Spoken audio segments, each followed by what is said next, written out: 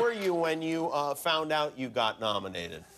I was in northern New York on the Canadian border on the St. Lawrence River. I was visiting my dad. And, oh, was he excited? He was sleeping, so I was just sitting in the kitchen. I turned on, you know, the TV and watched. And you didn't go wake him up?